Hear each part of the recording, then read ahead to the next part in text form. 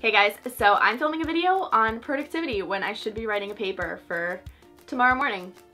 Today's video is in partnership with Audible, who have an unmatched selection of audiobooks. They have a bunch of original audio shows like news, comedy, and so much more, and you guys can get a free audiobook with a 30-day free trial at www.audible.com/makeuplover. You're welcome. Well, here I am to help you, give you a couple tips, and hopefully you can get yourself a little bit more productive for those fun exams coming your way. I asked you guys on Twitter.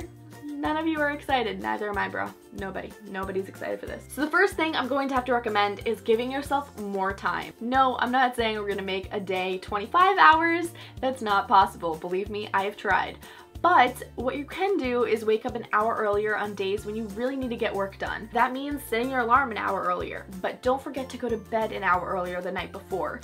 I know it's hard because sometimes you're like staying up until 3 in the morning doing really important YouTube searches and watching llamas dance, you know? I really understand that. But the thing is, if you go to bed at 3, you're not gonna wake up at 6. Like, there's just no way. Make sure when your alarm goes off, you are up and at 'em. When was the last time that you said, "Oh, I'm so happy I snoozed my alarm this morning"? Never. You never said that. And the last way to give yourself more time is not to waste your time. Let's say your professor says, "Hey, your exam is this Thursday," and your friend took this class and says, "Yeah, this professor literally only uses his PowerPoints to make the exams, so study the PowerPoints." Why would I go out of my way and read the textbook then? Being efficient is probably the most important thing that you can do. So my biggest key to being productive is multitasking, but in a smart way. So when I'm doing routine tasks like maybe making food, or I'm stuck in traffic and I want to turn some music on or something, I like to listen to something that's going to help me benefit in the long run. So whether it's a book for class that I was assigned that I really hate reading, or maybe it's something that I want to use for personal growth. When I'm applying skincare, washing my face, in the shower, things like that, you're still listening to something, so why not make it productive?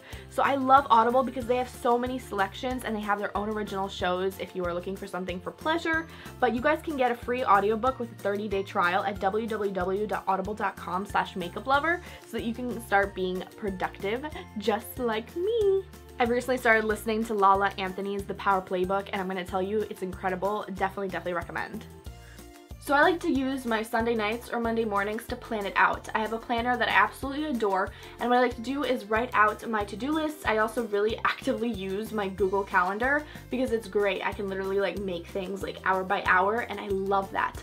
I love to see that maybe this project is going to take me 3 hours, this will take me 2 hours, I'll be sitting in class for 4 hours and just slowly crying myself to sleep.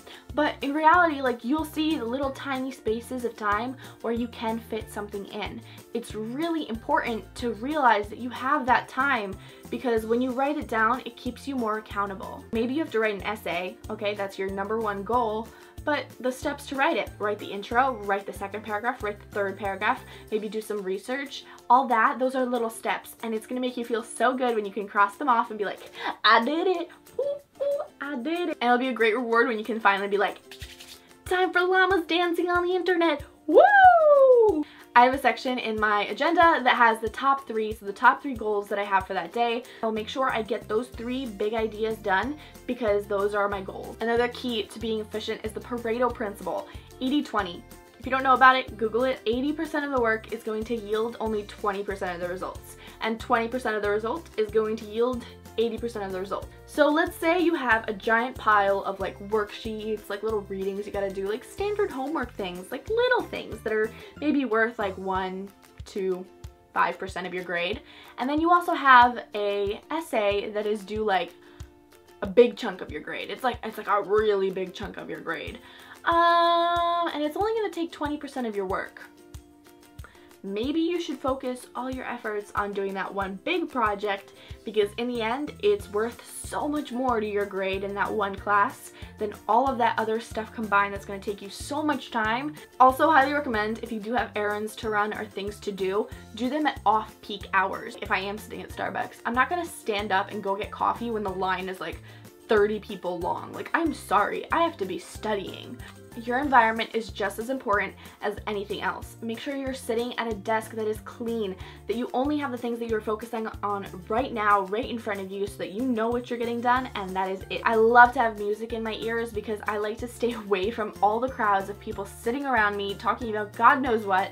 I also really love to study in places where it is, you know, familiar, places that I feel like safe and comfortable. I also really love to wear comfortable clothes. Comfortable clothes is like the key, you guys, because if you're wearing something that is itchy and scratchy, you're gonna be so upset. Like, you're gonna be sitting there and like thinking about your itchy knee instead of thinking about the things that you should be studying. Your mindset is probably the most important thing that you can possibly do, and I know people neglect this absolutely all the time. You're gonna be sitting there and you're gonna be like, okay, I'm gonna power through, I'm gonna do all this, and the thing is, you are not a robot. You can't possibly do everything it is that you think that you can do. Insert like a 15-minute break. It's really important to also give yourself breaks, so I like to work for like an hour and then give myself a 15-minute break. I also really like to make sure I have a timer on my phone, and that way I can see the time kind of going. If you're sleepy, I highly recommend taking like a 30-minute, 10-minute nap, because if you're tired, there is absolutely no way that you're going to remember the information. I know for me, when I read and I'm tired, I go back to the start of the paragraph over and over and over again, and I'm like, what am I even reading? And then I like just decide to go to bed and wake up 3 hours early, because it's just, there's no point of studying something if you're not, like, you know, absorbing the information. Right before I start doing work, I love to go in and like have a cup of coffee, or even just drink a little bit of tea, something along those lines, because in reality it just makes such a huge difference to start my like load of work with just a little boost of energy. I also like to make sure I'm content with like my food situation, that I'm not hungry but I'm also not like, you know, overly stuffed. So I like to have like small meals, like whether it's like a sandwich or something really quick. I really love oatmeal, especially when I'm like studying. Apparently there's like a study that like steel cut oatmeal, bananas, and dark chocolate are like really good to focus you. I don't know how true that is, and I also didn't have bananas at my house, so I ended up having steel cut oatmeal with a little bit of you know, the dark chocolate with apples, and it was delicious. So I highly recommend, even if you're not like studying. Like, I also get that sometimes you get overwhelmed with all the work. Believe me, today I felt the same way. But when you feel those ways, just take a minute to relax. I know sometimes you have way too much to do that you really can't, but take a step outside, go out, and just don't take your phone, don't take anything, and just like listen to the birds chirping or something simple. I love going on walks. I love going to the park. It's my favorite. Sometimes I go for a run, even though I hate running. So thank you so much for watching. I hope you guys enjoyed the video. Don't forget to check out Audible. They do have an unmatched selection of audiobooks, and they have so many original audio shows like news, comedy, and so much more. And you guys can get a free audiobook with a 30-day free trial at www.audible.com/makeuplover. So make sure you check it out and let me know if you'd like to see a study routine or how I take notes, stuff like that regarding school. Thanks so much for watching, and I'll see you guys next time. Bye!